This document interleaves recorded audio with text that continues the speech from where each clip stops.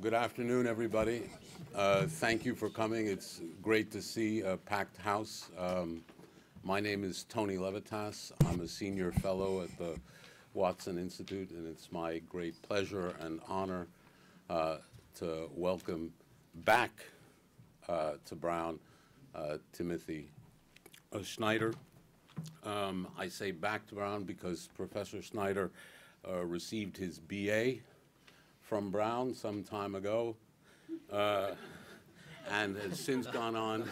Not as long as Not so long ago. In fact, the room is filled with his mentors. Professor Snyder has gone on from graduating here to become one of the most eminent European historians of his generation.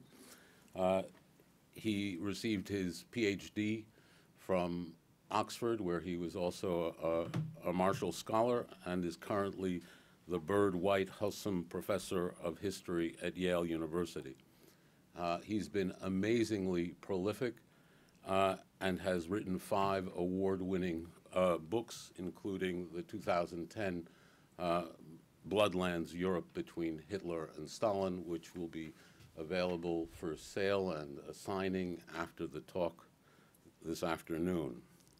I'm not going to try and do justice to the work, but I will say that one of the signature features of his style is to address hugely important historical and historiographical issues and problems through the lives of individuals in ways that make the books both extremely important and great reads.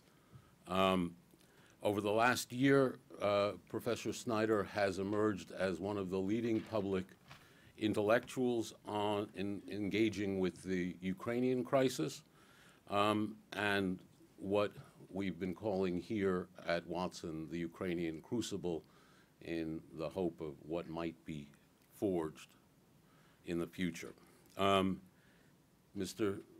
Professor Snyder is a very busy man, and our ability to get him here was due in no small part to Patricia Herlihy, who used all her powers of persuasion and charm to get him to, and small threats, right, to get him here. So without further ado, I will turn the floor over to Professor Snyder, whose talk today is Democracy on the Edge in Ukraine.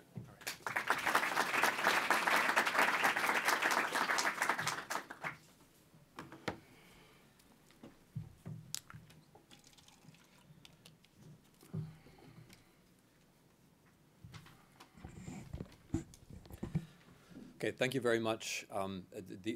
One thing about the introduction, which was completely true, was the last bit about Professor Herlihy, who taught me the second part of the European survey, round about 1989. It's a great pleasure to be at Brown. It's a great pleasure to be at the Watson Institute, which was my campus job.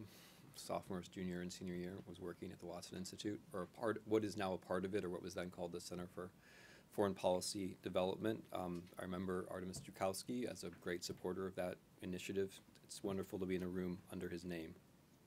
I'm going to start by justifying the subject. I want to start by defining Ukraine and Russia in a way which is maybe a bit unconventional. A lot of the way we start with this question is by asking, is Ukraine real? Is Russia, in taking for granted that Russia is real? I want to put this into perspective, right? I want to start by suggesting that this is a little bit like asking whether Canada is real, which admittedly we lose track of it. It doesn't appear very often in our news, but it's out there, right? It's out there. Even though there's not a Canadian ethnicity, and there's not. I mean, you might think otherwise if you see a lot of Canadian games, but there is not a Canadian ethnicity, and there's not a Canadian language either, is there? I mean, there is that interesting way they speak French, but there isn't a Canadian. And then if you think another step back and you think about it, there's not an American ethnicity either, right? you know, much as my WASP forebears might have like proudly wished this to be the contrary. And there isn't an American language either, and yet America is real, at least, you know, as real as things can be.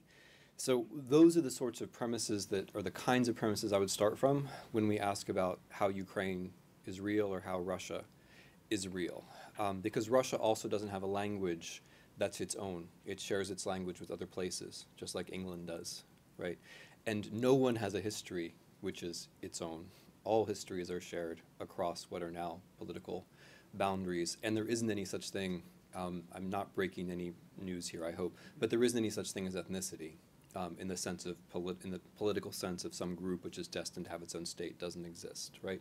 Retroactive category applied after things are over.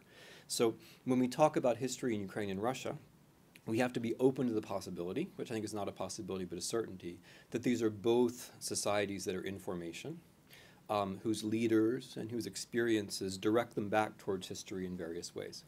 Which doesn't mean that history is useless. It just means that, in fact, it means that you have to have some sense of history if you're going to have your own opinion about how history is used or not used. So I want to begin with a few general historical observations, which again I might be pitching in a way which is a little bit different than accustomed. So history of Russia and Ukraine in 4 minutes or less. I think I can do it. I'm going to do this by way of dates. There are a certain set of dates that appear in both Russian and Ukrainian history, which all of us who have any kind of survey will be familiar with. 988, for example, the nominal date when Vladimir or Volodymyr, or he actually was probably called something else, and in the Arabic sources he's known by yet another name, and incidentally in the Arabic sources he was a Muslim, right? Any of us who want this to be a pure story about Slavs, he was a Muslim. 988 is the nominal year when Vladimir converted to Christianity. This is the year when the history of the people of Rus is thought to begin. 1241 is the year when, again, as all of you will know, a great part of the Mongol horde led by the Batu Khan was moving west and did away with what remained of the state of Rus, of Kiev and the Rus. By then, it really there wasn't much of Rus left because they had this problem. They couldn't decide who was going to inherit what. But we take 1241 as the end of the state of Rus and we blame the Mongols, which is kind of doubly unjust because, first of all, the main problem was that it was already fragmented. And the second problem is the Mongols get a bad rep in this whole history. They were just trying to reestablish the east-west trade route. And that is a perfectly reasonable thing to do, right? That's all they were trying to do.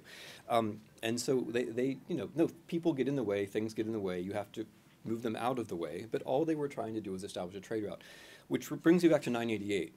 And an important thing about 988, we would like, or some of us would like, for this to be some nice date when some ethnos was established. What happened in 988 with this conversion was that you had this mishmash of a community which was established by Vikings. Again, Vikings, like Mongols, bad reputation, or good reputation if you like carnage.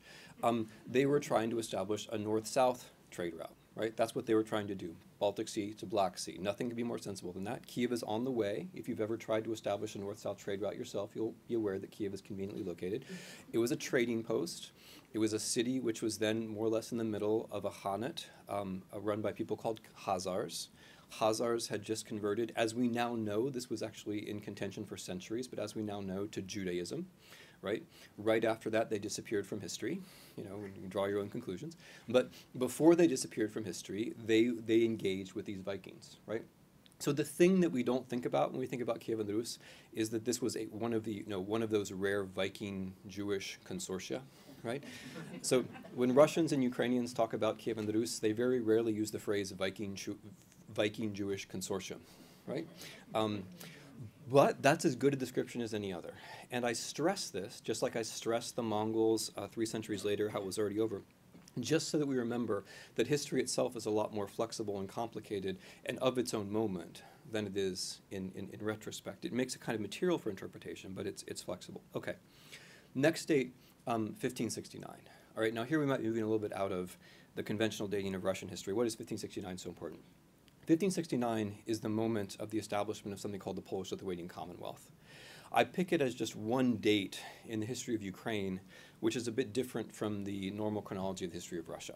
And why do I do this? Because after the breakup of Kiev and the Rus, and I'm simplifying a lot, but this is basically the story, you have two different trajectories of the lands of Kiev and the Rus. Most of them fall under the Grand Duchy of Lithuania, which at its time was the largest state in Europe. A bit out of the mainstream, fur-clad pagans, so they don't fit very well into the French and the German and all those nice narratives. But they had the largest state of Europe in the medieval period. It included all of what's now Belarus, most of what's now Ukraine. And that they consider themselves to be the heirs of all of Rus. They used the phrase, it was in their legitimation. They actually did inherit Rus in the sense of using the language of Rus as their language of law and state. Most of their population was Orthodox, right? So in those senses, they consider themselves, and in fact were the heir of Rus. The second trajectory is the trajectory of Muscovy, which unlike these territories, remains under the Horde, remains under the Mongols for quite a long time. And then when Muscovy, in the famous cliche, liberates itself from the Tatar yoke, it is becoming a successor state of the Tatars, right? Which Ukraine isn't really. So that's a kind of fundamental difference in the histories. Now, this of course can be interpreted in lots of different ways, but it does mean that there's a different kind of foundation for Europeanizing myths in Russia and Ukraine. The Russian Europeanizing myth goes something like, and there are many of you here who I see who can correct me about this, but the Russian Europeanizing myth goes something like this. We can have it if we want to, right? If we choose to build Petersburg, we can be European, but then we can change our mind 5 years later and decide that we're Asian, right? And this is kind of the pattern with Russia. We can take it or leave it. We're European, and we want to be Europeans. We're better than you, but we don't have to be Europeans. We can be Asians too, or Eurasians or something.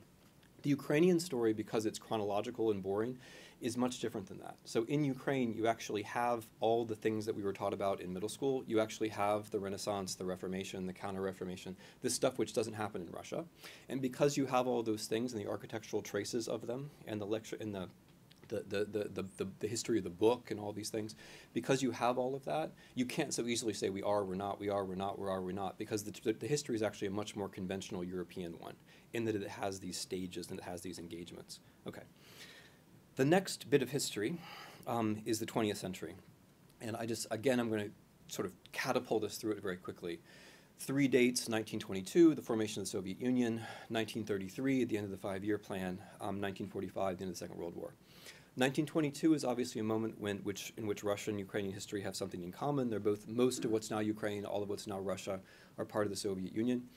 1933, the end of the 5-year plan, is an important moment because, as you know, I'm sure most of you, the attempt to industrialize the Soviet Union very quickly in the first 5-year plan leads to famine, more or less throughout the Soviet Union, worst in Kazakhstan, very bad in southern Russia, and with the political coloration in the Ukrainian Republic. That is, there's a certain amount of political decision-making in the Politburo by Stalin to confine starvation inside the Ukrainian Republic. So about 3 million people die there who don't have to.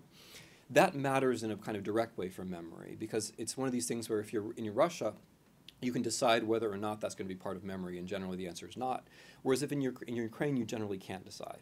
That is to say, if you are from a family which came from Ukraine, just like if your family was from Bengal or a century ago from Ireland, you don't have the option of forgetting that grandmother was a cannibal or whatever it might have been.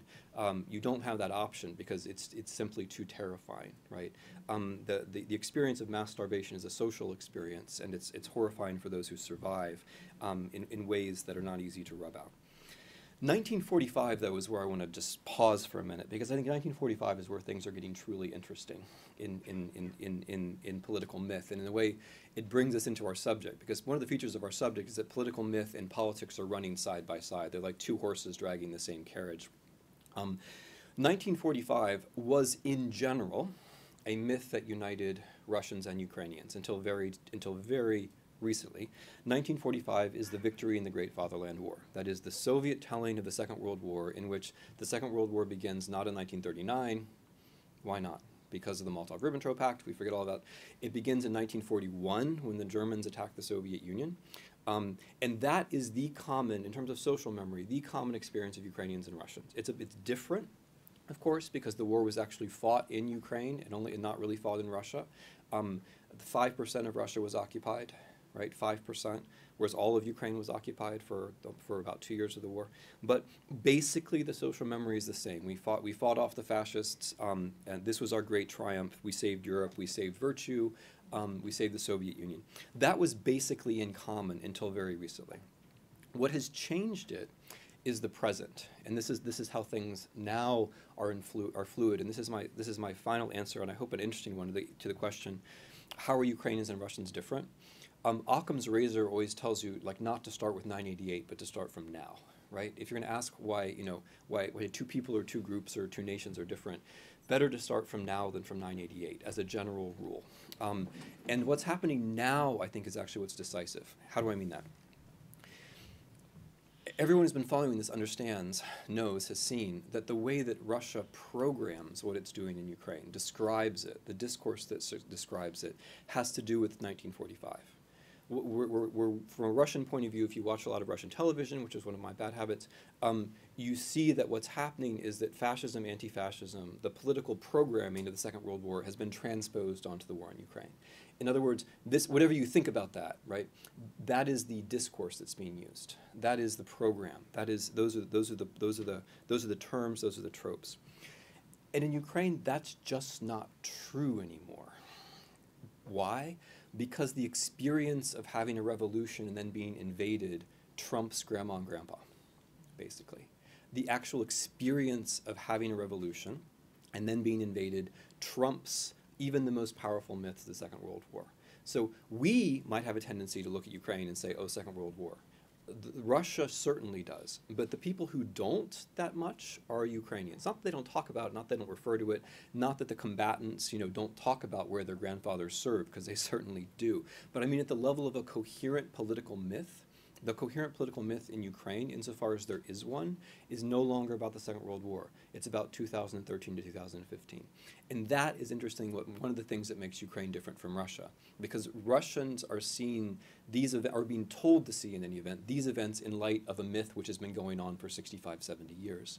That's not true in Ukraine. Ukrainians are actually living this as a kind of experience. Their myth has to do with living and dying now. And that's, I think, a pretty substantial difference. Okay. So now that I've said that, let me say a word about the contemporary history, that is, what has actually happened between 2013 and the present, before I say a word about how I think it matters. So here I want to start with Russia. I don't want to start with the Maidan. I want to start with Russia, because the events in Russia and Ukraine were going in parallel, and things that happened in Russia before 2013 were quite important, just as things that were happening in Ukraine before 2013 were also important, and they met at a certain point. And the time they met was December. But those of you who follow Russia will know what I'm going to say, that the thing which happened in Russia before 2013 were the protests of late 2011, early 2012.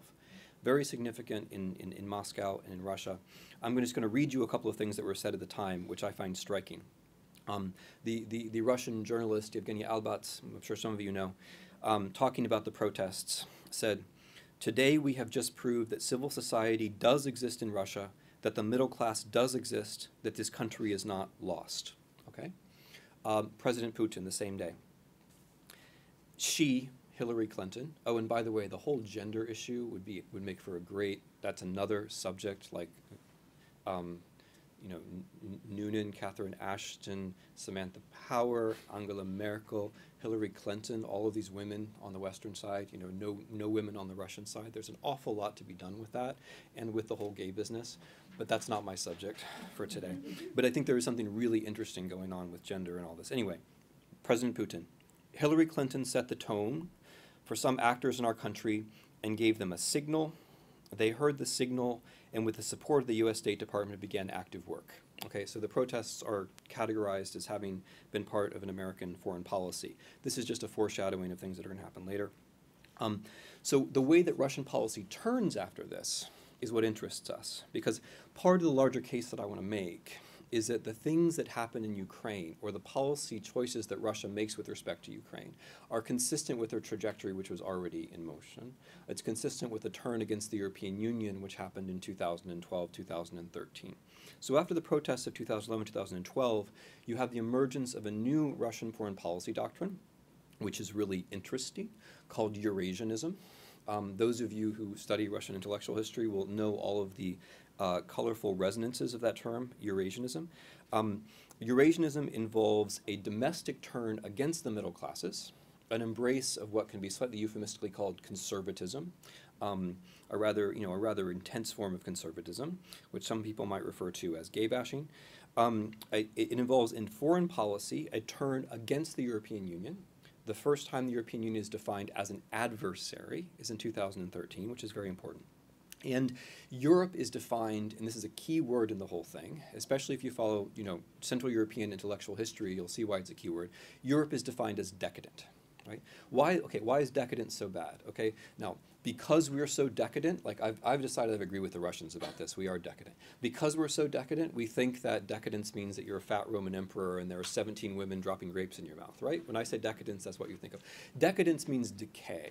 It means you're disintegrating, it means you're over, it means history has run through you, it means you're dying, right? That's what decadence actually means. So and it means you're not doing it beautifully, you're doing it in an ugly, disgusting way. So this turn towards just defining the European Union as decadent is quite significant because it's saying we're the forces of life and you're the forces of death, right? Okay, I'm now quoting the Pope, but we're the forces of life, you're the forces of death. We preserve civilization, you've perverted civilization. If civilization is going to be saved, it's going to be saved by us. That's the basic idea. The political program, as I'm sure all of you know, was for the time being a trade agreement called the Eurasian Union with Belarus and Kazakhstan and some other countries and Ukraine, which, as Foreign Minister Lavrov says, eventually was to stretch from the Atlantic Ocean to the Pacific Ocean. So the idea was that Eurasia was going to be the whole business. Now, meanwhile, the meanwhile is very important. Meanwhile, there's a completely different conversation about Europe happening inside Ukraine itself.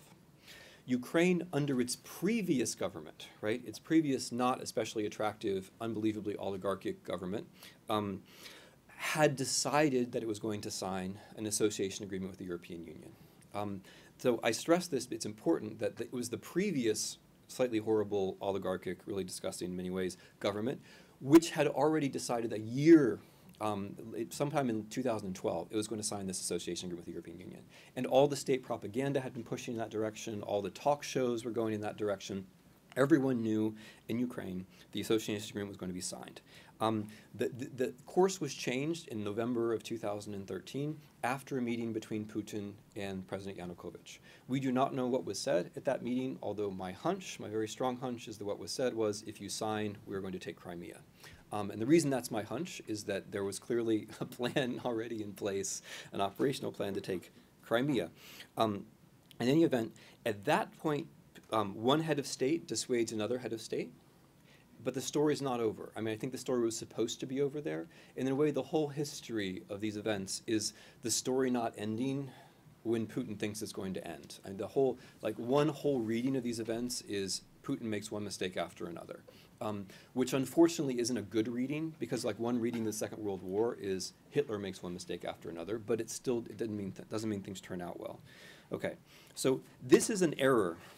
If the idea was that this is going to end the protest, this was an error, because what happens instead is that students, that is to say university students, people like some of you, I mean, I noticed that the older generations have forced the younger generations to stand in the back, which is very, impolite, and, but the university students were the first protesters in late November 2013.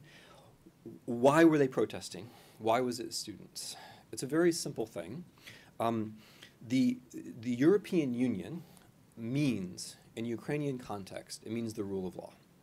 Because the main Ukrainian political and social problem, then, now, hopefully not forever, but so long as there's been an independent Ukraine, has been oligarchy and corruption, which are the same thing. If economic power is only in a few hands, it's very hard for there to be the rule of law for everybody else, and everyone who tries, for example, to be a small or medium-sized businessman or woman ends up being blocked. So students are precisely the people who have the greatest stakes in there being fair rules of the game over the long term. Students were the ones who protested. They were then beaten quite badly on the night of November 29th to 30th by the riot police, at which point this became a mass protest. The idea was that we have to protect our children. So there's this, touching notion, actually, that university students are the future of the country, therefore they shouldn't be hurt. And so when people said our children, they didn't mean literally our children, they meant the next generation, but nashi diti, our children was what people said. And one of the group that came out to protect the students, or the children as they put it, interestingly, were largely veterans of the Afghan war. of the war in Afghanistan, Afghansi, were the people who came out and protected them from the riot police. So immediately you have this quite a spread of the demography of the protests, right? Because a lot of these guys were not themselves former university students, to put it in a certain way, right? And they were 1 or 1.5 generations older, actually 2 than the students. And so at this point, the protests spread out and begin to include members of basically all generations and all backgrounds. I'm going to you know this already, but I'm going to press the point anyway. Ukraine is a multilingual society. The main language on the Maidan was actually Russian. The largest group of people at the beginning were students and then middle-class Russian speakers, because the middle classes in Kiev speak Russian. There's going to be a Ukrainian here who's going to be annoyed at me, but this is basically, right? Are you the one who's annoyed? Are you? Yeah, okay, good. But the private language on the Maidan was basically Russian. In fact, this very typical thing, once you get up, you give your speech in Ukrainian, then you go back to your friends and you say in Russian, how was that? And they say it was great, you know. Because that is the way Kiev is. It's a bilingual capital, which we have trouble getting our minds around because we are monolingual, right? And nobody in the Western world except the Ukrainians has a bilingual capital. And so, you know, both the Russians and we have trouble getting our minds around this. No, the Swiss do not have a bilingual. The Swiss are not as good as the Ukrainians. It's not the same phenomenon. Okay. But the point I'm trying to make here is that there was no clear ethnic, linguistic, generational definition to this event. It came from all over society. Now, this obviously, so now you see these two stories come together. And these events, from the point of view of the Putin regime in Moscow, are going to be categorized as a threat. But not for the obvious reasons. I think the main reason why this is a threat is that if you are Moscow, it is convenient to have the main oligarch in charge of Ukraine, right? And that's what Yanukovych was. He was trying to set himself up as the main oligarch, the oligarch who was above all the other oligarchs. That is very convenient. If you're Russia, you can deal with one oligarch. What you don't want to deal with is a spontaneous, organized Ukrainian society. That's very awkward because, first of all, it's always awkward, but secondly, it could prove to be a model for your society, right? Especially because, I'm now going to annoy my Ukrainian constituency again, especially because it's an East Slavic, post-Soviet country where a lot of people speak Russian and a lot of the media is in Russian, right? Including a lot of the best media is in Russian. So it looks like a bit of a threat. Now, to stress a point I've already made, the Russian propaganda that comes in at this point is all civilizational. So I was following this day by day. It's all civilizational. It's about why would you go on the Maidan? Because it's just for Europe, and Europe means pedophilia, right? So there was a television program about how in Sweden it's mandatory to have sex with children and like on and on and on in this vein. The idea is that Europe is decadent. Why would you be associating yourself with Europe? So the Maidan was called Euromaidan, right? It was called the Euromaidan this time around, which in Russian then became the gay. I'm not even going to try to do it, but the gay Euromaidan. So like everything European was gay. Why would you be gay, right? And you know, another. I like this one. If you join the EU, you can have free movement within the EU, but first you have to have gay marriage. Like you're allowed to join the EU, but first you have to have gay marriage, right? The hard version of this is if you want to have movement inside that, you personally have to marry a man, and then it's okay, right? So they really, really press this. Like I'm from Ohio, and it really reminded me of Ohio like 20 years ago, right? Which in some sense is like gives me optimism because like we were really obsessed with gay marriage for a while. It was just the most important thing in the world for like 18 months, and then we got over it. So like maybe other people can get over it anyway. So, but the point here is that the whole push was about Europe. It had nothing to do with NATO or the Americans at this point because Russian foreign policy was angled against Europe. This was categorized as being Europe, which it was. Okay. The mistake of Russian policy at this point, if you want to see it that way, was to pay off in late December the Ukrainian government to repress the protests. Then the two measures which the Ukrainian government took, first passing a series of dictatorship laws in January 2014, and then shooting from the rooftops protesters in February, turned these protests into a revolutionary movement and led to the toppling of the government itself. And again, I'll stress this point. I'm probably beating that horse at this point. But when the shootings came, when the mass violence came, the people who died reflected the complex ecumenical content of the movement itself. So the first two people who died in this Ukrainian revolution were a Belarusian and an Armenian. Over the course of the shootings, a Pole was killed, Russians were killed, not just Russian speakers, that's a different thing. Russians were killed, Poles were killed, 5 Jews were killed, victims of these repressions. Simultaneously, more or less, with the repressions and the fall of the government was a Russian invasion. So In the second part of this talk, I want to try to discuss what I think are the most interesting underlying structural realities of this invasion. I'm consciously separating it from the discussion of the Maidan because I think it is something rather different. I don't think there is a story in which the Maidan automatically leads into an invasion. I think in retrospect we're supposed to think that it does, but there's no particular reason why the Maidan story couldn't have ended with the democratic presidential and parliamentary elections that then followed, right? That would be a perfectly normal revolutionary trajectory. You overthrow some government, you have some elections, you know, and then then you make your own problems after that, right? That would be the natural Ukrainian ending. But that's not how this ends. This ends instead in a completely different way, which is that Russia invades. So I want to now try to discuss the Russian invasion as a more or less distinct event, which I think it was. A distinct but very interesting event. And I'm going to try to break it down, not so much in terms of its chronology, but in terms of the way it's been prosecuted. So I don't think that this war is chiefly about Crimea or Donetsk or Luhansk oblasts. I think this war is chiefly about Europe. This war is a continuation of the policy that was announced in 2013 of trying to supplant, get under, get into, dissolve, overwhelm, overmaster, be better than somehow the European Union.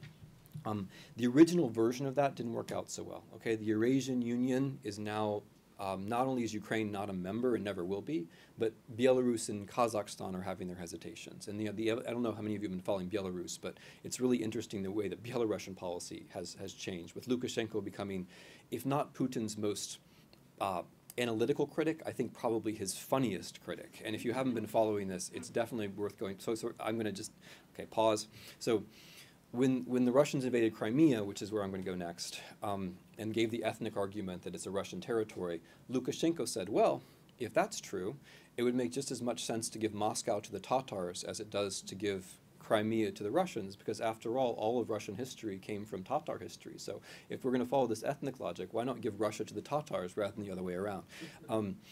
Didn't get a lot of coverage in Russian press. You have to look for Belarusian links to get this story, but yeah. Anyway. So the original version, this Eurasian version, doesn't work so well. But other things do work, and I'm going to try to categorize them. The first is the level of tactics. So as I've said, I don't think the war is actually the main front. I think it's one front among many, but it is a revealing front. And of course, it's a very significant front for Ukrainians who are living and dying there, and for Russians who are dying there. Okay, what are the tactics on these territories? I would characterize the way that this war has been prosecuted as reverse asymmetry. Okay, so I'm now going all military on you. An asymmetric war is usually a set of tactics prosecuted by a weaker force against a stronger force, or a non-state actor against a state actor. What's interesting about the war in Crimea and in southeastern Ukraine is that the Russian state, although it's clearly the stronger party in this war, it has one of the best armies in the world, is fighting as if it were the weaker side. That is, it's using techniques like not having insignia, mixing in with the civilian population, claiming it's not really there at all, human shields, drawing fire onto large population centers in order to hurt, alienate civilians, things like this, which are classic partisan tactics and which work. But you know, they don't work so well that the Russians don't have to invade with conventional troops. They do that in August, they do it in December. But they do work to a fair degree. This is combined with a domestic politics of the big lie, in which the war is characterized in Russia as a civil war where heroic anti-fascists inside Ukraine are fighting off a fascist junta, yada yada. Meanwhile, you know, the Russian technology is what actually changes the war. The Russian presence is what changes the war. So it's Russian fighters, and Russian anti-aircraft, which grounds the Ukrainian Air Force, which is hugely significant, right? Hugely significant. I mean, admittedly, they shoot down a civilian airliner every now and again, but militarily, it's that they ground the Air Force. The Russians are shelling from Russian territory, Ukrainian troops. The Russian Air Force has engaged the Ukrainian Air Force. Things like this have really turned the tide. And of course, thousands of Russians have also died on Ukrainian territory. There's that little fact as well. But the interesting thing, though, is as far as the point I'm trying to make here, is that what Russia has done is fought a very unconventional war, and I think the best way to talk about it is that they're using the weapons of the weak, even though they're the strong. which is kind of interesting in terms of Russian history because it's not, I mean, usually the Russians overdo it on the other side of like, we're the great power, but here they're not. I mean, here what they're doing is they're saying we're the small guys, or maybe we're not even there, and the people who are fighting are the underdogs. You know, the extreme version is here you got a bunch of pitchforks and they're fighting like the nuclear armed Americans, right? Like that's kind of the story that's being told. And that really is the point, because part of this story is that these partisans are fighting an international fascist conspiracy backed by the United States of America. And that is in a way the logic of the whole thing. If you think about it that way, which I don't urge you to, but if you think about it that way, then Russia really is the underdog, right? Like if this really were a conflict between, you know, Donetsk and the United States of America, okay, Donetsk is then the underdog, right? So there is a certain ideological consistency with this. Now, as this war has been prosecuted, there has been no lack of clarity about its goals, I think. I think that the way that the Russian leadership, from President Putin to Rogozin, Glaziev, and then people who are outside of the regime, Dugin, the way they've talked about it has been in terms of ending the Ukrainian state. So all of these things, which we've heard so many times, they sound familiar, even reasonable, like the ethnic rights of Russians or Russian speakers in Ukraine, the historical rights of Russia, the idea that Ukraine and Russia are one people, the idea that Vladimir converted, et cetera, in 1988, the idea, as President Putin puts it, that Ukraine is a composite state. All states are composite states. There were no states created by God. I went back and read Genesis and checked. We're all composite states. Anyway, all of these are ways of saying the Ukrainian state is illegitimate, that it's exceptional, that it need not exist, at least in its present form. Which brings us to the strategy. The strategy, I think the best way of talking about this strategy is a kind of strategic relativism. Because, as I said before, the original way of doing this didn't work. I mean, so one of the things we have to remember when we think of Putin as a fantastic strategist, which he's not, is that this whole thing is a series of mistakes. And when tyrants make mistakes, they almost never say, oh yeah, made a mistake. That almost never happens, right? I mean, this is something that, you know, Socrates noticed a long time ago, or Plato, that tyrants have an information problem, and they also have they have a problem with denial, right? They make mistakes, it tends to be somebody else's fault. Classic point of political thought, everybody knows it. Anyway, a whole lot of predictions went wrong here. They didn't think that, they thought they could stop the Ukrainians from signing the agreement. They didn't. They thought that it would be good to pay to put down the protests. That didn't work so well. I think they thought in annexing Crimea they would make the Ukrainian state fall apart, but it didn't. I think they then thought in supporting separatism a lot of people would come over to their side, which also didn't happen. So you have a whole lot of mistakes which mean the original vision don't work out. The Eurasian Union doesn't work out, right? At this point nobody likes it. So what do you then do? I think what you then do is something called strategic relativism. That is to say, you accept that you are weak, right? And here we have to, you know, grant a certain maturity and realism. You accept that you're weak and you ask, how can you weaken the other side? Okay, so it's not about being strong, it's about making the other side weaker. So this is operating at several levels. One is the transatlantic level. Very obviously, Russian policy is to separate the Europeans from the Americans. You know, the nice telephone leaks that they issue every now and again are a good example of this. Most importantly, though, is the European Union itself. And this is, I'm going to stress this in front of this mostly American audience. We, this is my American we, would really like this for it to be about us. Because one of the ways we're decadent is that we really like for things to be about us all the time. It's got to be about us, us, us, us, us, us. But sometimes things aren't about us. And this is one of those times. This is really about the European Union. The Russians are pursuing a very intelligent policy of weakening the European Union at 4 or 5 levels. One is cultivating client states who are member states, like Hungary. One is supporting separatism of any guise, any political coloration. So UKIP in England, but also the Scottish referendum. When the Scottish referendum did not pass, there was one country which issued a formal protest, which was Russia. Russia claimed that all the votes hadn't been counted and that Scotland actually had seceded. Yeah. And when Sputnik, the new Russian propaganda carrier, was launched in the US, they announced, you may not all have been watching this with the same avidity that I was, but they launched their year's coverage by saying 2015 was going to be the year of separatism. Texas, Florida, Donetsk, it's all one big story, world separatism. The year's young. Sorry? The year's young. Yeah, right. Yeah, we can always dream.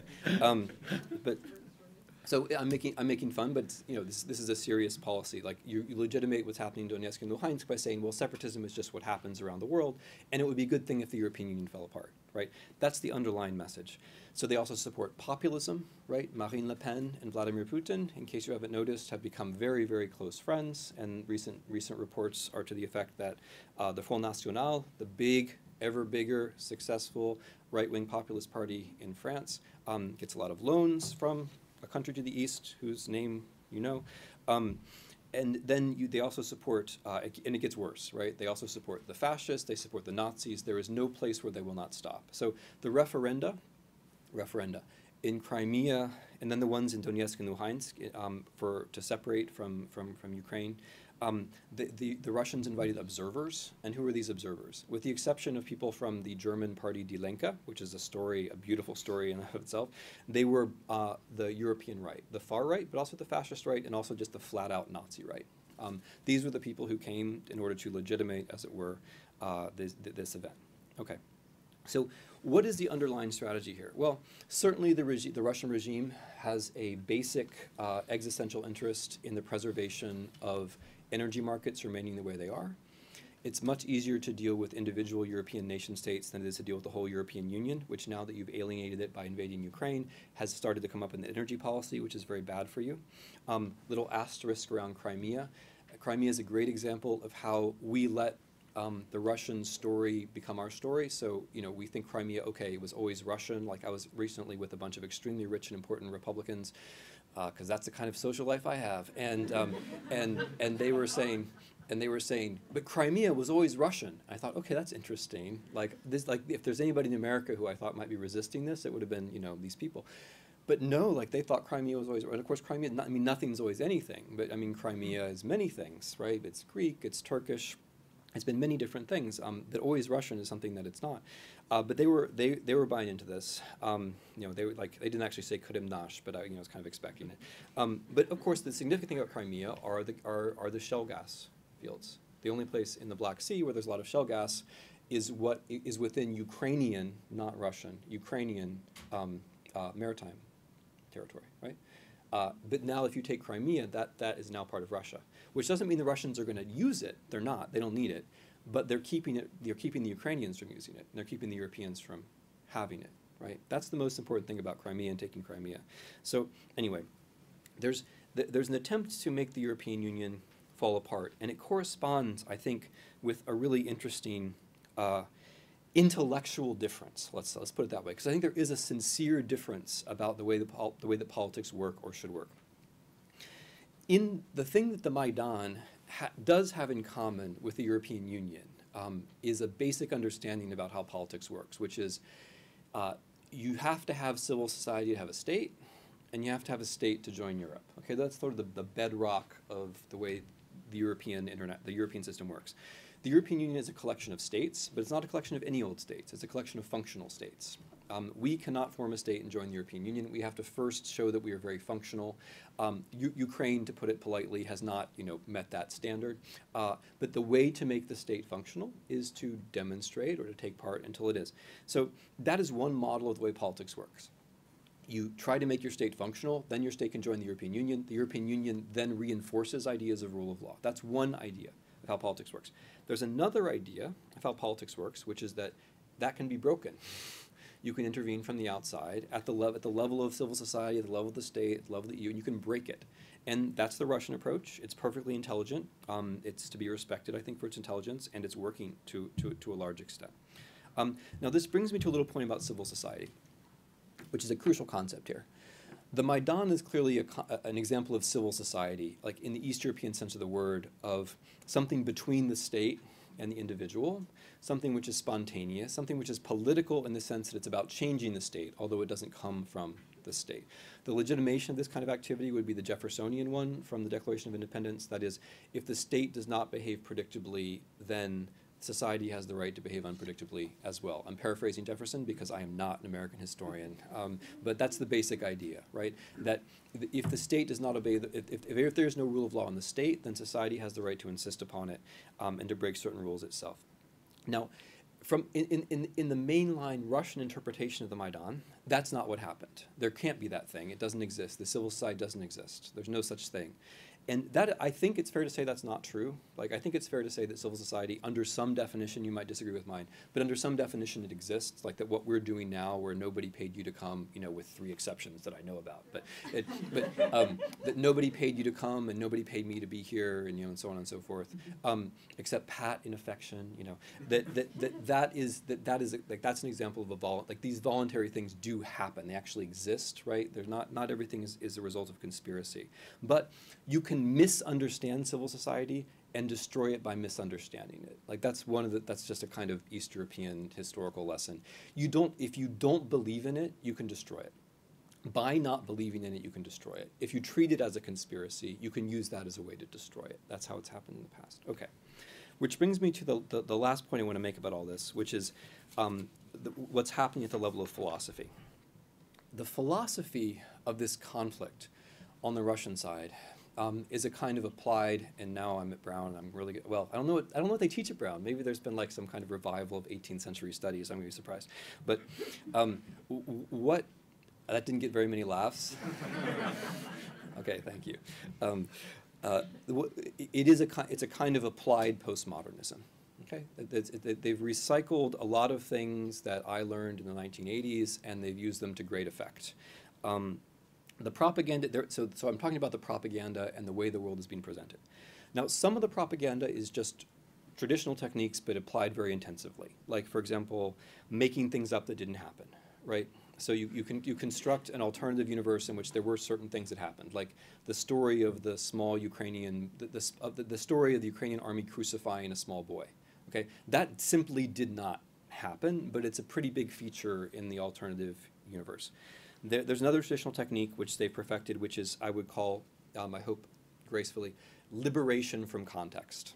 Okay, so anytime anybody says any sentence, there's the risk that that sentence will then be placed at some point in a half-hour documentary, right? In which you have all kinds of beautiful visuals which lead up to how awful this sentence is. So if you're President Obama, for example, and you say anything about how you're supporting Ukraine, then there'll be a half-hour documentary where, like, they make fun of you for saying Ukrainians are making their own choices, and they talk about how awful, like, the Maidan, and then, like, your little soundbite comes in at the end, and by then you look like a complete idiot and a loser. They're extremely good at that. It's called, their interview technique is something called tape to live, which is really cool. So they do an interview with you, and they tape it, and then they, like, pick out the things they want to take out of context, and then they invite other people to come in live and make fun of you, right?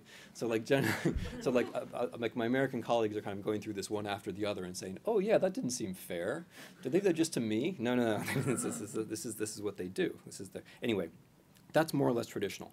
What I'm interested in explaining here, briefly, are the things which are a little bit more intense. One of them is political marketing, which of course we also know, but they, I think, have perfected. So telling stories along the lines of what people want to hear. And the two main stories that have been told about the Maidan and the war are the fascist story and the geopolitics story. The fascist story is that, however you like, all the Ukrainians are fascists, or the Ukrainian revolutionaries are fascists, or whatever. That story basically delayed anyone in the West from putting 2 synapses together for about 6 months, right? So it was pretty effective. And then the one which is dominating now is the geopolitics story. So there aren't really any Ukrainians. They didn't really make any choices. There's not really Ukraine. Forget about Ukraine. Doesn't exist. What really matters is America. You know, in America and Russia, the superpowers. It's all geopolitical. And a lot of us go for this because, as I mentioned, we like stuff to be about us. Right? A lot of our international relations theorists really like for stuff to be about us because we're power. It's all about power. So that's a story. The geopolitics thing is a shtick. It's a trope. It's a way of trapping you intellectually, and that's basically cost us another 6 to 9 months. We're still in the middle of that one. We got over the fascism one more or less, but the geopolitics one we're in the middle of still. Okay, but then there's the stuff which is a little bit. Oh, okay. Let me give you some more interesting examples of this. So the part about marketing is you hit different people with different stories, right? So the fascism one is pretty good in Europe because it splits. It attracts a lot of attention from the European left, including a lot of well-meaning people who are, of course, against fascism, as you should be. But the geopolitics one works well in Europe too, because what it says is it's all the Americans, right? So it's all about these grand struggles, blah, blah. So if you say it's all about the Americans, then Europeans will say either, okay, well then let the Americans deal with it, or they'll say it's the Americans' fault, right? Which prevents them from developing coherent policies, even though it's really all about them, okay? But the marketing can get more interesting than that. So, so Ukraine, right? There's one line which says the Ukrainians are all decadent and gay. And then there's another line which says the Ukrainians are all fascists, right? And those are targeted for different people. You tell the European Christian right that the Ukrainian Revolution is all about decadence and Sodom and so on, and you tell the European left that it's all about fascism, right? And eventually, sometimes you say it's about gay fascism. Admittedly, like you bring the two together, but you're laughing like you're hearing this for the first time, but I don't think you are. I think you've been living with it. Okay, so I think this is a moment for you. Okay, sorry. But you see the point that you can market, you can hit people with different messages, even though they're contradictory, right? So the most intense one is the Jewish one, where some people are told that Ukraine itself is an example of the international Jewish conspiracy. That is, anti-Semites are told that, right? Because there's a big anti-Semitic constituency out there. And then other people are told that Ukrainians are all anti-Semites. Now, those probably are not both true, right? Maybe neither one of them is true, right? But they're probably not both true. The point is that this is marketed, it's targeted. But the really deep stuff and the really effective stuff, which is bringing me to where I want to end, has to do with what I would think of as a kind of calculated cacophony. So, and again, this is a little bit familiar because we do this. Fox News definitely does this. All this, a lot. I think of this as sort of one big problem that we're having with the Russians, rather than something that the Russians are doing to us, or that we've prepared ourselves for, prepared them for. I think it's one big conversation, and we should see it that way. Anyway, calculated cacophony is when something happens that you can't control. You hit it with as many weird interpretations as you can, so that the event is overwhelmed by the interpretations. So. So let's say, for example, that you accidentally shoot down a civilian airliner, right? Not a good thing.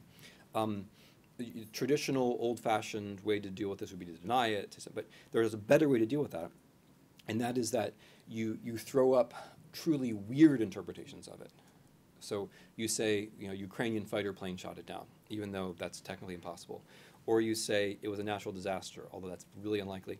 Or, my personal favorite, you say that the Malaysian airliner that went down over Ukraine was the same Malaysian airliner that disappeared over the Pacific, which was meanwhile taken into possession by the CIA, filled up with corpses, launched from Amsterdam, and then blown up by remote control over Ukraine to make it look like the Russians did it, right? So now the point of throwing all this stuff into the air is not that you're supposed to believe any one version. The point is to sideline the event itself. Right? So you don't think about how horrible it is that 300 people just died, right? And so that you don't think about the simplest explanation for what happened. What actually did happen is very simple, very simple. In fact, so simple it gets to the heart of why this is a problem for us and not just for the Ukrainians and for the Russians. What happened is very simple.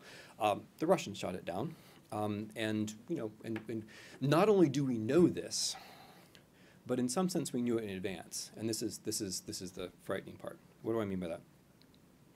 How did MH17 go down? Well, there were Russian tank units in Ukraine. Russia had invaded Ukraine. Russian tank units are always accompanied by certain kinds of anti-aircraft capability because the great enemy of concentrated tanks are fighter planes. You have to be able to get them in advance at high altitudes. We knew, although we wouldn't say, we knew that Russia had invaded Ukraine. We knew that there were Russian tank units in Ukraine, and we knew that they never go anywhere unaccompanied by Buks, unaccompanied by this anti-aircraft capability. We also knew that their sensors distinguish friend and foe according to Russian fighters and everyone else, right? So we had the knowledge last summer, when this all happened, to reroute civilian airliners. But we didn't because it was too hard for us to say Russia had invaded Ukraine, right?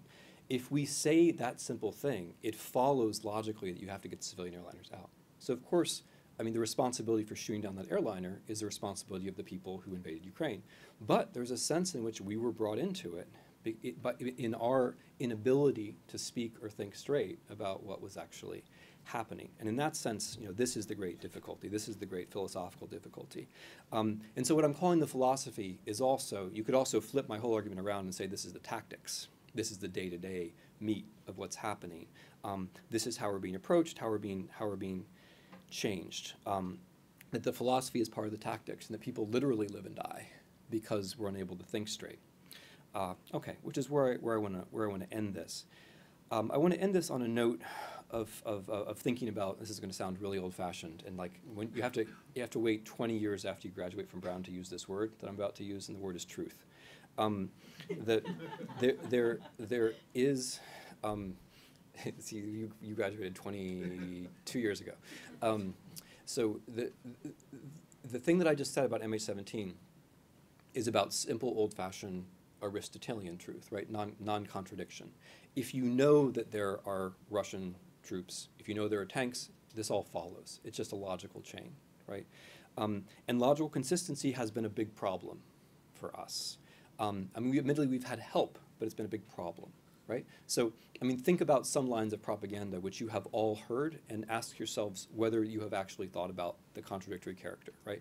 So if I say that there is no Ukrainian state, but I also say the Ukrainian state's repressive, if I say there's no Ukrainian nation, but I also say all Ukrainians are nationalists, if I say there's no Ukrainian language, but I also say Russians are being forced to speak the Ukrainian language, I'm contradicting myself, right? But not a whole lot of our response has been along those lines, right? It's more been, that's confusing, or maybe that's right. And the problem with accepting things that are contradictory as possibly right is that you can't possibly be thinking yourself when you do it, right? And in a way, that's where this is all headed. It's not about you accepting this or that proposition. It's about getting inside your mind and preventing things from working. So that's the Aristotelian truth. There's a legal kind of truth, which is at stake here as well, the connection between the individual and the state. The convention across much of the world, or at least much of the Western world, much of the world, is that we have a legal relationship to the state called citizenship. The moment that we admit categories like Ruski mir, civilization, or ethnicity, we are accepting that truth at least is in competition with other kinds of truth. That legal truth may be subject to challenge or even over. Another kind of truth which I think is at stake is what might be called existential truth. So people did or didn't choose to go on the Maidan, right? They did or they didn't. They did so for their own reasons. They took risks. Many of them paid quite dearly. They defined themselves by what they were doing. And there's a sense in which that truth is being taken away. So if the Maidan itself is forgotten, or if Ukrainian choices made by individual Ukrainians become part of some larger story about ethnicity or language or geopolitics or what have you, then that individual kind of truth, you're making yourself by the choices that you make, the truths that you decide to uphold, that goes away. And the most important kind, though, and maybe the fundamental kind, and a kind that I hope we're in some sense now taking part in, is what you might call social truth, which depends upon trust. So it's very hard to be right all by yourself. Usually, if we're right, it's because we're in some kind of conversation with other people who we trust, either personally or some kind of institutional reason. A university is an example of this, right? That you're in an institution where certain figures have some kind of authority, right? Your peers are in a certain kind of relationship to you. It's very hard to get to truth all by yourself as an alienated individual, right? It's actually very hard. And this ultimately depends upon trust.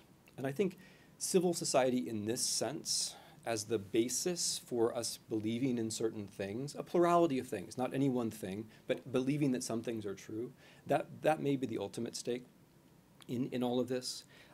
Because if you can be brought to believe that it's all a matter of conspiracies and who really knows and you can't trust anybody, then you're in a world where you're all by yourself.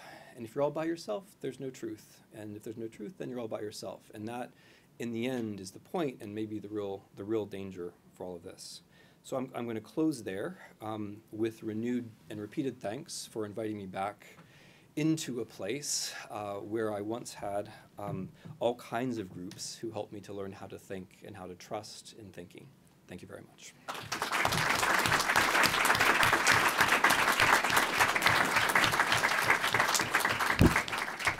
You want to Thanks. So yeah, I'm happy to take questions. If you don't mind just saying who you are and then asking your question in the form of a question.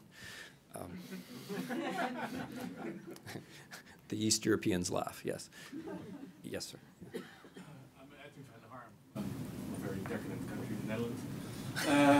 But I'm not quite getting your NATO-European Union divide, because in passing you said this is not about NATO, but you made clear this is all about the European Union. Most European Union members are also NATO members. And I had and indeed in the northwestern European press, a big deal made out of the Russian disagreement with NATO enlargement, especially Poland and the Baltic states. So how does it come into this? Because it seems there's a bit more to it than you suggested, at least in your lecture. Yeah, I think there's more and less. Okay, so thanks for that question, because I think this is a place where very traditional, sort of old-fashioned historical chronological arguments are really helpful. And this is one of the places where I disagree with a lot of people, because I was following this day by day, and then the NATO enlargement issue I've been following for the past 25 years. I don't think so, and here's why. I wouldn't claim that the Russians are enchanted with NATO or with NATO enlargement. But if you look at the chronology of NATO enlargement, the decision to admit Poland, which is the most significant country in this context, to NATO was taken in 1994, right? So 21 years ago. The Ukraine was not about to be admitted to NATO. That's a complete red herring. Ukrainian public opinion was solidly against NATO, and I think for good reasons. I think that was completely sensible in the world before Russian invasion. I don't see why Ukrainians would want to be in NATO. It's, but and ironically, the only way you get a Ukrainian majority in favor of NATO is to be Russia and to invade. Now public opinion for the first time is in favor of joining NATO, which doesn't mean it's going to happen. It's still not going to happen. But my point about this is that I don't see any chronological connection between anything NATO is doing and the Russian change in policy in 2013. It's true that NATO enlarged in 1999, and the decision was made in 1994, but I don't see how that's connected. The Russians are certainly talking about a lot of stuff that did or didn't happen. Like there's this big push, which some of the Western media have also picked up on, that supposedly in 1990 Bush promised Gorbachev that NATO would never enlarge, which that did not actually happen. That simply did not happen, nor could it have happened, because in 1990 the Soviet Union hadn't fallen apart yet, right?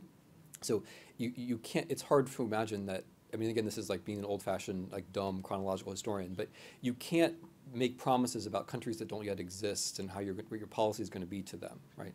So not only is there no document in any archive, at least anyone has found, which suggests that this is true, I don't think logically it could have been true. Now the other chronology is the chronology of 2013, where what happens, and I try to stress this in the talk, is that the Russian reorientation in 2013 is not to say we don't like NATO. They don't like NATO, that's a constant. The reorientation is to say we don't like the European Union. That's what's new. And then when the Maidan comes, they don't hit it with you guys are a bunch of NATO spies. They hit it with you guys don't understand you're letting yourselves in for pedophilia and so on. They hit it, in other words, with the anti-EU propaganda, which has already been in the works. The NATO stuff, crucially, comes in full force after Russia invades Ukraine.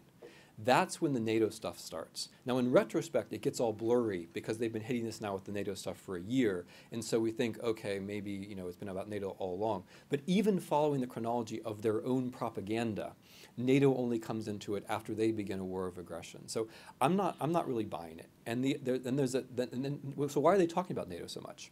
Because NATO works really well at two levels of propaganda. The first is it's much easier to rally Russian public opinion around NATO and the Americans than it is around the European Union.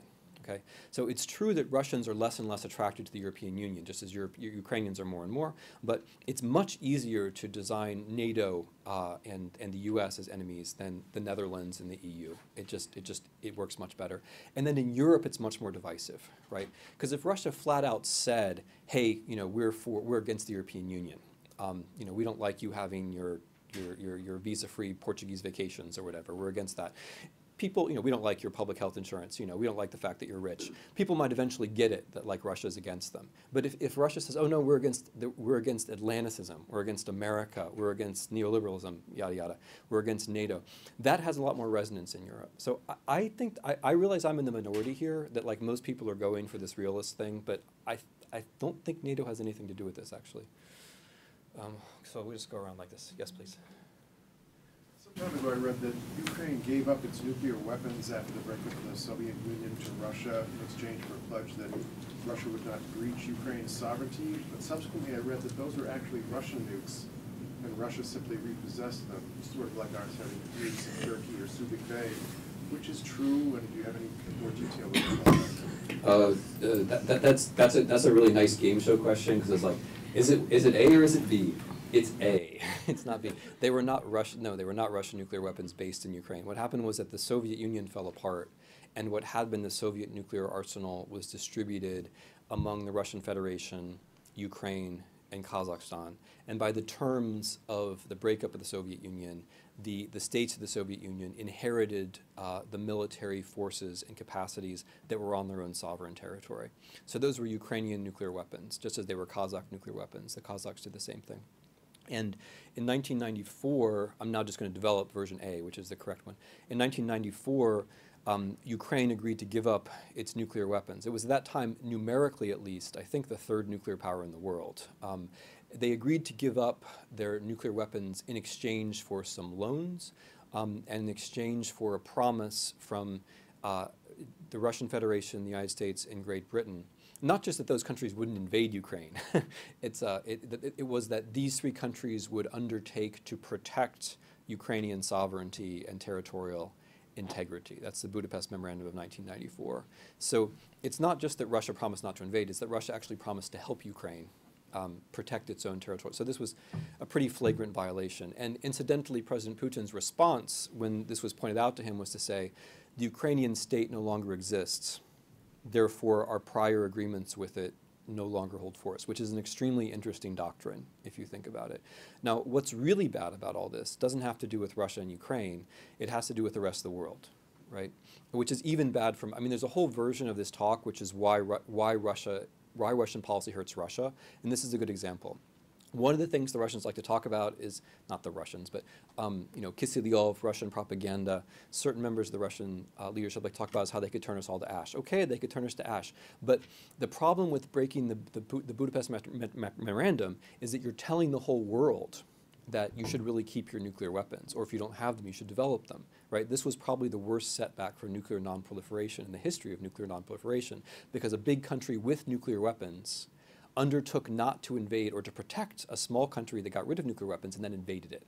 It's a nightmare scenario for nonproliferation. And everyone is taking notes, including a lot of countries around Russia, right? So Russia has now made more likely a scenario in which it's going to be surrounded by more countries with nuclear weapons. So yeah, anyway, that's the story. So I was just going to go this way. So Professor Cook and then. Thank you. So that was a great talk. I have a question though. You set the whole context for Russia's reaction to Ukraine in terms of the Russian domestic and foreign policies of 2012-13. But does the Russian behavior in Georgia in 2008, which also was in response to noises about Georgia moving westward, maybe joining the EU or NATO. So and I know that, well, actually Russia did invade Georgia, but only briefly, and then it kind of broke off those two pieces, Abkhazia and South Ossetia. So is the logic and the drivers of the policy in Georgia different from those in Ukraine, and if so, why? Yeah. I think some things are very similar, but there has been some change over time, and I would more see it as the factors that were relevant in Georgia are still present, but other factors are present too. So in Georgia, unlike in Ukraine, there was a very serious conversation about NATO. I agree with you that the Russian interest in Georgia has to do with that, and they figured out then, if not earlier, that if you can invade a country before it joins NATO, you can make it hard for it to join NATO. I don't think the Russian leadership in 2008 would have invaded Ukraine. I mean, it's the same people, I know, but I don't think they would have done it. And I don't think in 2004 they would have done it. I think they've changed over time. And I think the difference that I tried to stress is that they've categorized European Union enlargement as a problem, which for me is extremely significant because NATO, I mean, NATO doesn't, I mean, now I'm going to go back into my Russophile mode. NATO doesn't really matter for Russia one way or the other. It can enlarge, it can enlarge. It's not going to invade Russia. It's really important in like all kinds of propaganda ways, but it doesn't really matter for Russia. Russia's relations with the European Union, however, matter hugely for Russia because that's their biggest market, right? That's where they like to travel. That's what really matters to them. And also it matters to them just if you're going to be a realist, as people like to be, then what matters in Russia's power position in the world is the ability to balance between the European Union and China. It's two great neighbors, both of which are economically much bigger than it, right? So if you throw the European Union away, you're basically throwing yourself at the knees of China, which is kind of what's happening. I mean, again, they're not stressing that. I mean, their line is we're going to China to show the Europeans we have an alternative, but I mean, what they're really showing is they don't have an alternative. Because the moment they have any kind of problem with Europe, they have to immediately go to China and sign a gas deal, which is manifestly not in their own interests.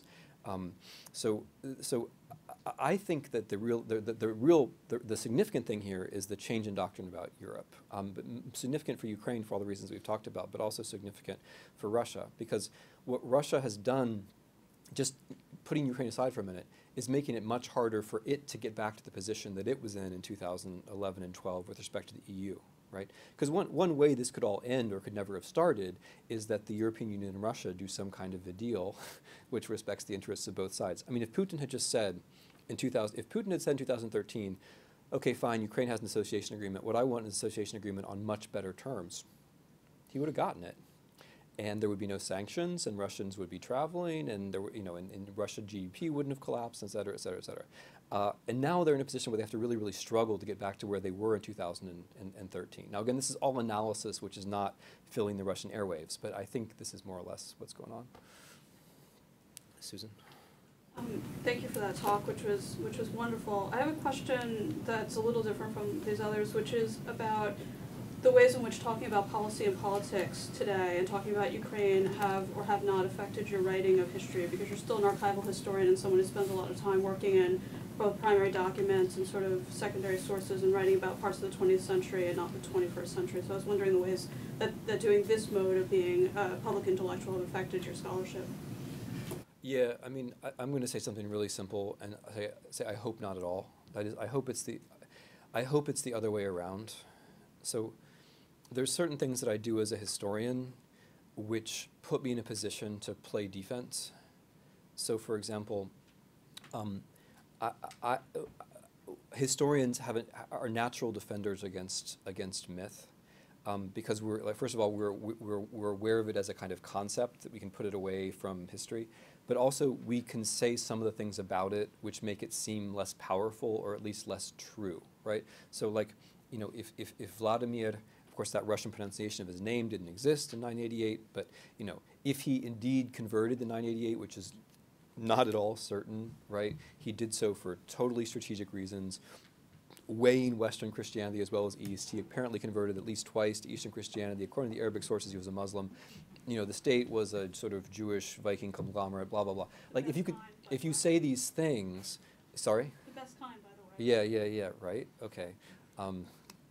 I'm not going to say anything about that because I'm being recorded. It's amazing. It's amazing how much difference that makes. So the point is, though, that historians can kind of surround myths by these kinds of sort of tiresome facts, and then they can put the myths into context, which isn't just a scholarly exercise, because if you actually do things, like if Russian soldiers are dying because Vladimir supposedly converted to Christianity in 98, that there's a tragedy in that. And if we can put that into context, we might actually be helping in some sense.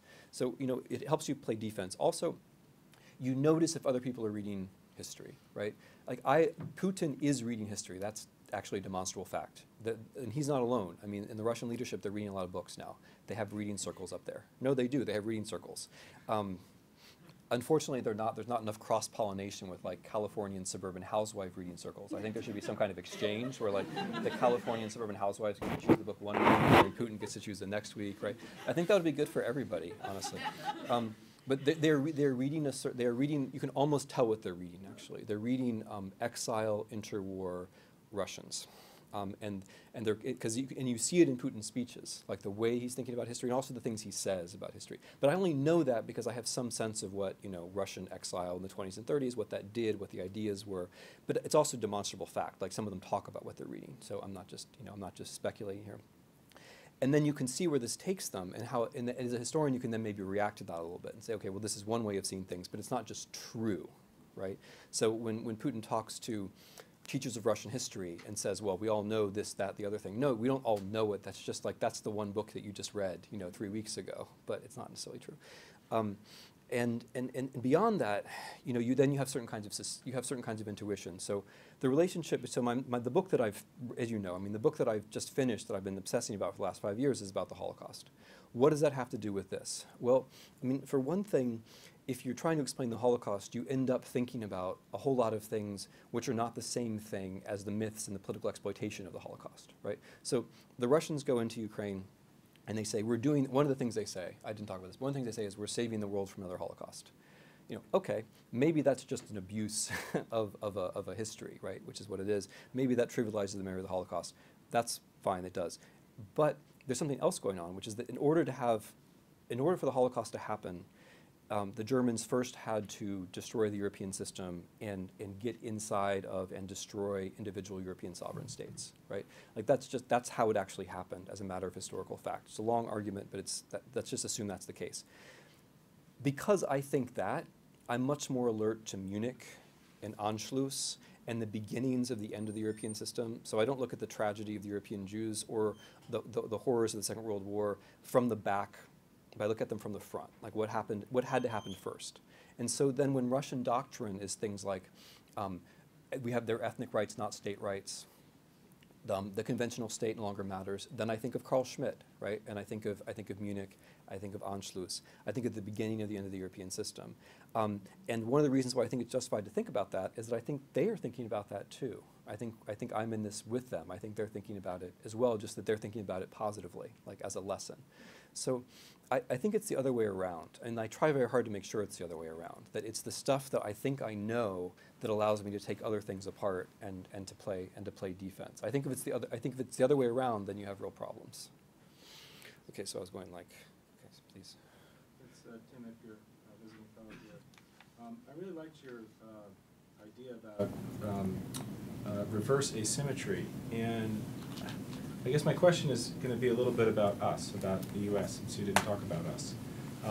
And that is, we have, in a sense, a political constraint of the aftermath of the Iraq War and the disaster that was, and the context of any kind of very active and, even sending weapons to another country as opposed to troops becomes kind of this aggressive foreign policy associated with John McCain and the political right.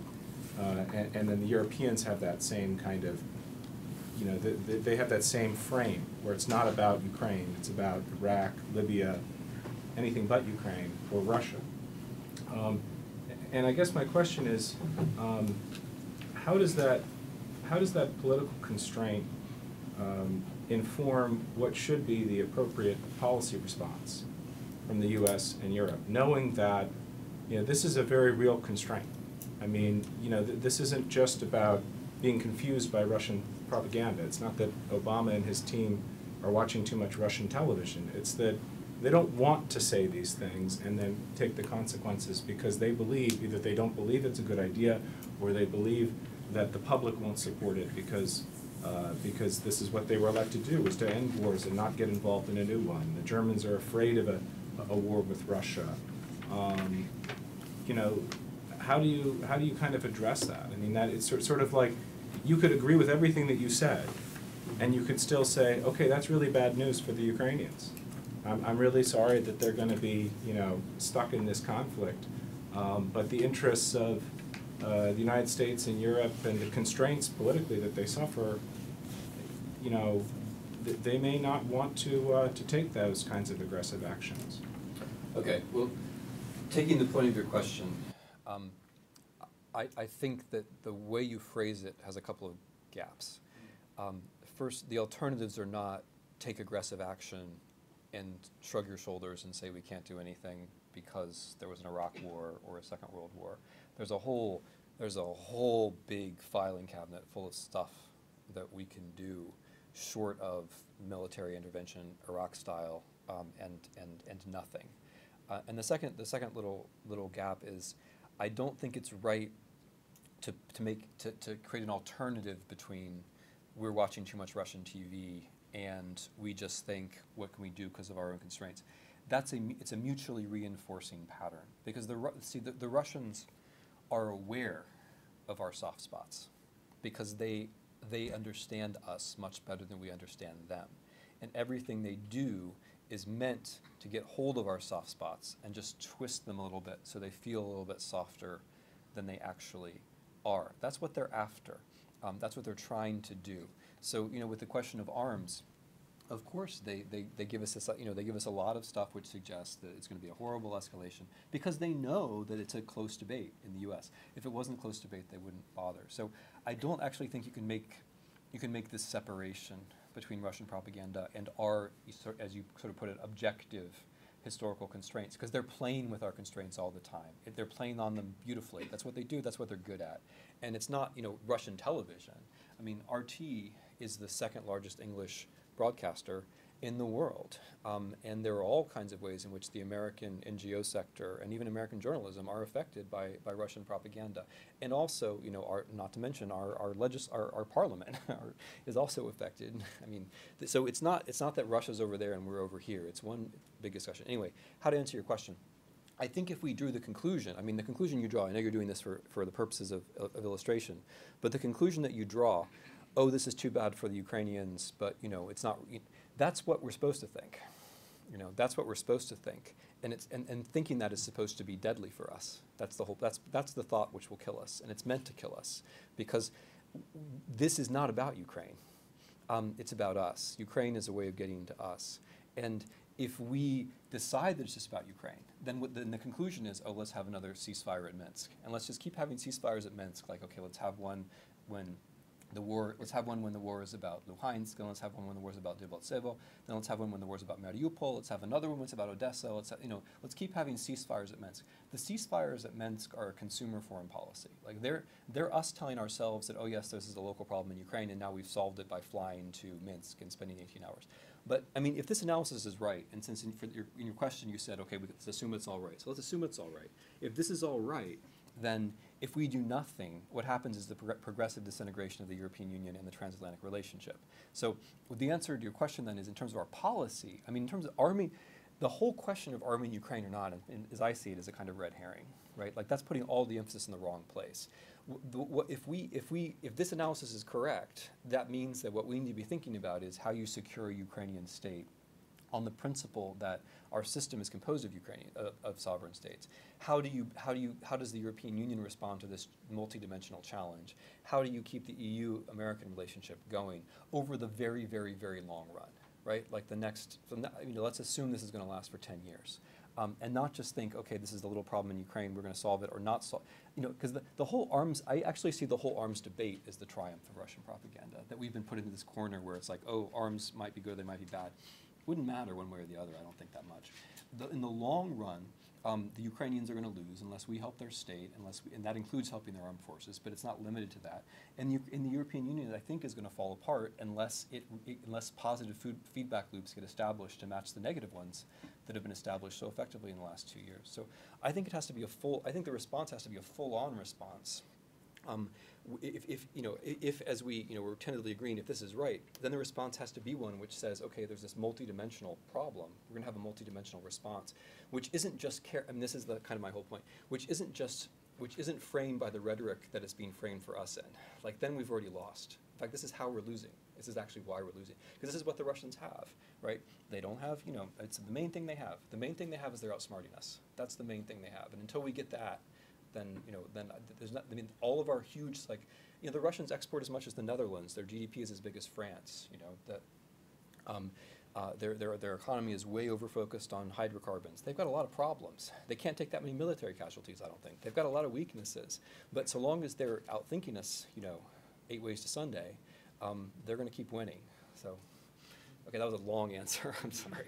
All right. Yes, please.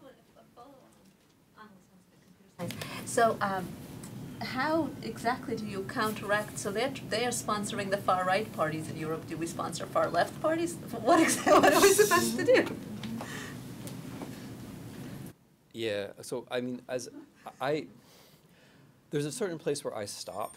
Like, so I try to play. I mean, as I said in response to Susan Ferber's question, like I try to use the things that I think I understand as a way to play defense and conceptualize what I think is going on. I try not to be like real specific about policy advocacy. However, I would like to say that I don't think financing the far left is going to answer, partly because they're already there. Okay, so the Russians also finance the far left. It's less important. That's less historically significant because the far left is less historically. Right now is a moment of the rise of the far right in Europe, and so yeah, I know, but the Greek government, as you know, is a coalition of the far left and the far right, and the Russians have it covered on both sides. On both sides, they've got both sides on that one. So anyway, but no, I think very very roughly, you have to decide who you are.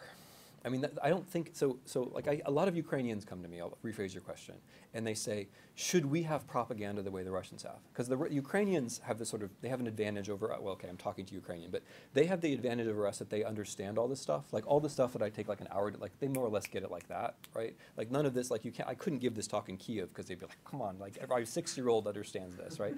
So you can't give this talk in Ukraine because the one people in the world who are not particularly moved by this stuff are the Ukrainians, right? So. And they're familiar with all these gimmicks. And so a lot of the questions that I get from them are for like young Ukrainian journalists, right? Should we have a TV sender which is like RT, right? Should we counter their propaganda with our own? And I always say no, and maybe I'm naive and stupid and wrong, but I always think that the whole point is that if you do that, then they win. Not only because, I don't even mean that in just some dumb ethical way, they're always going to be better at it than you are. And also the whole point, if I'm right, in my deep normative, Hannah Arendt moment at the end, if it's all about thinking and thought, at the end of the day, if it really is a clash between two different styles of politics, in which one is about making people fragmented and alienated so they can't think, and one is about creating the possibility for some kind of discussions, groups, and so on, so people can. If there really is that difference at the heart of this, and I think there is, then if you partake in it with your own Ukrainian or your own American propaganda, for that matter, they're winning in some deep, objective way. So, so I don't think you can fight fire with fire here. I think you have to recognize that the way to respond is by trying to figure out who you are. And and this is when I say that the Russians are right, they were decadent. I'm not sure I'm joking, right? Because I would have thought we would have responded better to this challenge than we have so far. And by we, I mean everyone from Kiev to San Francisco. I would have thought we would have done better with this. When they started all of this, I thought, okay, there's clearly when I saw some Americans popping up with the Russian message, I thought, okay, there's a problem here that has to be addressed. But I didn't realize that we were going to address it so badly. And so slowly, right? So anyway, so going this way, Michael. So Michael Kennedy, sociology. Just taking the last things that you said to reframe the question I had intended previously, and that is, I can't decide now whether the debate about how far Russia will go is a Russian debate or a Western debate, because according to some of the things that you said, I could imagine that this is not ending in Ukraine, and that in fact it would make sense as Putin's lot gets worse and worse, that it would make sense to go into Estonia. Because if by going into Estonia, then you automatically trigger either the end to NATO or an American response because of NATO, and therefore confirm what Putin had originally said, and that this is a fight with America. So that issue, although it was beginning to be raised, last spring by a variety of military strategists, is now almost a common sense anxiety among people in NATO that Putin's ultimate aim is not the destruction of EU, although I think you're right, but that it is the destruction of NATO, which is something that can be a victory for him. So is that a worthy or important debate for the West to be having now? Or is that a debate on Russian terms? The debate about what exactly? About whether we should be preparing, the debate is simply this, I think, which is what NATO people say. When are we going to stop him? Are we going to wait until he invades Estonia through this reverse asymmetric warfare? Or are we going to try to stop him in Ukraine?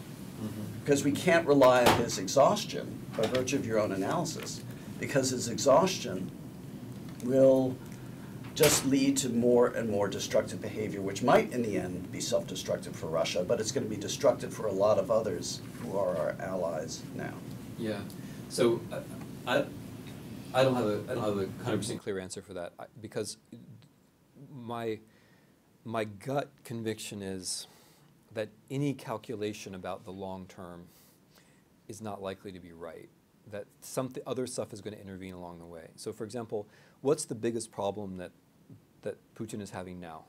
The biggest problem Putin is having now is that oil prices are down because Saudi Arabia has decided to hinder American investment in shale oil and shale gas extraction by dropping the price. Has nothing to do with Russia. I mean, their propaganda is that like we and Saudis got together, but in fact, a Saudi policy directed against the United States, as it were, is the thing which is hurting Russia more than anything else. And you know, like this is Clausewitz said this a long time ago. But when you start wars, what happens is all kinds of things you didn't expect happen over the course of the war. And I think there will be more things like this. If this goes on for long enough, I think the Chinese might be a little bit less discreet than they're being now. And because you know, the Russian army is already stretched to the point where like young men are coming from the Far East. It's not a big army. I mean, they're only. I mean, it's big compared to the European Union army, which is 0. But it has a, you know, the number of men who can actually fight in the Russian army is like 50 to 70,000, right? So which is big by European standards, but it's not huge, especially for some kind of long-term campaign. So I think it would be a mistake to follow either logic, like that they're going to be exhausted, they're not going to be exhausted. I think what you have to do is try to secure the things that you think really matter. Like think about it that way. So if you think Article 5 really matters, then you need to make it look like Article 5 really matters. If you want to try to win in Ukraine, you have to think about how you're going to win in Ukraine using some kind of intelligent measure, which isn't just dictated by the Russian debate. And in the long run, Ukraine is completely winnable. I mean, the Russians are not in such a great position there. But I think it's important not to follow the logic of, if we do this, will this make them overreact? Because we just do not know, right? Like, if you follow that logic, then you could say, so put it this way, what if we gave Ukraine to Russia? Like, what if we said right now, we have no, you know, like Eisenhower said about Korea. We have no interest, you know, we have no interest in this at all. You know, take it. We just do not care. What would happen then, right? Would that then be, you know, would that be good? I tend to think it wouldn't be. I do not believe that, like, I don't believe that they're going to stop because they've got Ukraine, because I don't think it's about Ukraine. On the other hand, are they going to stop because they get stopped in Ukraine? No, I don't think that either, right? I don't think there's any story which leads to this ending except when Putin leaves power, which of course will happen because, you know, it will eventually happen one way or the other, right? There are 2 ways it can happen, basically, neither of which is pretty. So until that happens, nothing's going to, I mean, I think the real question is, how do we secure what we think is important, knowing that we don't know which narrative is true, but yeah. I'm going to take the privilege of asking the last question. Okay, well, why don't you... 2 more? Okay, I'll be brief. Yeah. I'm Miriam and I'm a student. I was wondering, you talked about the Budapest Memorandum not being honored by the Russians, like decreasing credibility of non-proliferation. Do you think that the West's part in that agreement is worth saving to any degree? And could you talk on that? I mean, I'll take even a step back from that.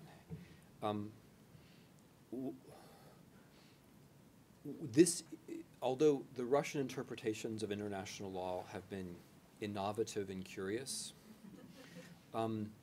they are a reminder of how important international law is. And if you do draw that conclusion, as at least I do, it then reminds you how you should take your own commitments seriously, right? That's sort of as a general. So with Budapest, I think it would be a very good idea for the Americans and the British to talk about Budapest, whatever they do to help Ukraine. Because they did oblige themselves in this very vulnerable moment, not only in Ukraine, but in world history. I mean, that those states gave up their nuclear weapons in 1994 was a very big deal for the world. I mean, it was part of a general pushback against the spread of nuclear weapons, and I think it was hugely important. So if the Americans and the British are in fact, I think, morally, if not technically, legally obliged to help Ukraine, and whatever they do, I think they should talk about Budapest when they do it. If only, well, I mean, to lift some of the shame of their, of what the absence of policy so far, but if only to try to slowly build up the credibility of agreements like this in the future. Because we have to remember that non-proliferation is a problem for the world, which is going to go on and on, you know, regardless of what happens in Ukraine. And this has been a total disaster. And obviously the Russians aren't going to say, oh yeah, we woke up today, we remembered Budapest, sorry. You know, that's not going to happen.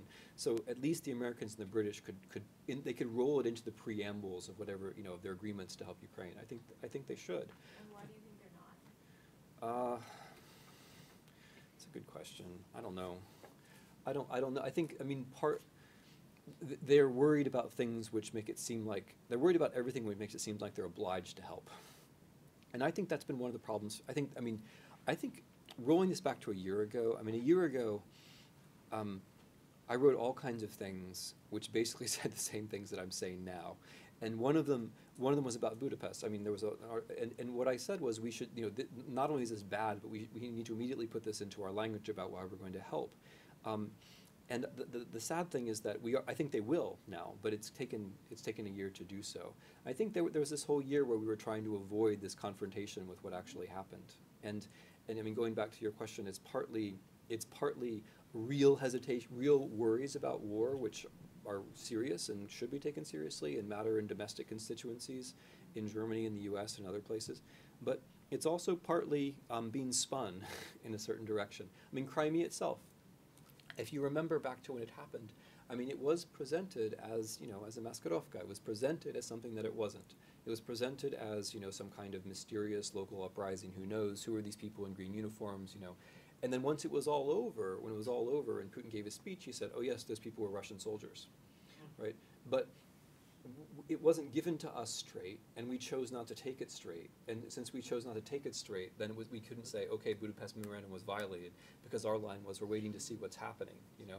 And then after a while, that gets embarrassing, which is what, so this is, in a way, why I conclude on this thought business, that if you can't, like, if you're unable to define what's happening at the time, it's harder for you to keep your own obligations, because you get into the psychological position where, okay, I'm not sure this has been triggered, and then you figure out 6 weeks or 6 months later that it has, and then it's kind of embarrassing in a way to do it. I don't have any better characterization for you than that. I wanted to ask, let's for a moment stipulate that we are in Kiev and we are the Ukrainians who understand all of this pretty much by nature, and that part of the propaganda is the Ukrainian state is a fiction. What is your advice to them about creating a narrative of a Ukrainian state or a reality of a Ukrainian state that's robust enough to withstand that discourse? Yeah, so I think that the smaller problem is the narrative. I mean, the smaller problem is the narrative. I think by now, people have generally moved forward to the point where they know that there is something called Ukraine. Like if you think back 12 months ago, 15 months ago, all the news stories, I mean, almost all of them literally had like a map of Ukraine with a line drawn through the middle of it, right? Do you remember this? Like, we should be ashamed, basically. But but it's like having a map of America with like a line drawn through the middle of it. Like, the red states are all here and the blue ones are all there. And don't you know that there's a line? You know, it's called the Mason-Dixon line. And everyone down there is white and everyone up there is black. And they're also gay. And these, you know, like the idea of drawing a line through the middle of the country and saying like, oh, these people are like this, it's just totally absurd. And we wouldn't do it if we didn't regard the, you know, anyone you took seriously, you wouldn't do that to. But I think we have moved past that, at least. And you still hear people say like it's a divided country and so on. But even the war itself has disproven that, because there's been so little support for actually moving away from Kiev. I mean, it's two oblasts. You know, and even there, the public opinion polls, interestingly, show the same thing that they show for the past 20 years, which is that very few people actually want to join Russia. I mean, they may not want to. You know, they want more local authority. So I don't think the narrative is less and less of a problem. I mean, they could definitely do a better job in telling their own history. And here you have a kind of interesting difference in political, I think something like political style, where the Ukrainians they tend to communicate politically with pictures, like if you look at the history of the Maidan, it's really a lot about images, which worked well at the time but don't work well over time. Whereas the way the Russians handle politics is much less with pictures and much more with cliches. Like they hit you over and over again with cliches, like, you know, Crimea is ours, Ukraine's a divided country, over and over and over and over again, and eventually that sinks in. And I think there's actually just a kind of irreducible difference in style there, which you can't really ask the Ukrainians to fix. But with the state, here I think is the core of your question, and I agree with you completely.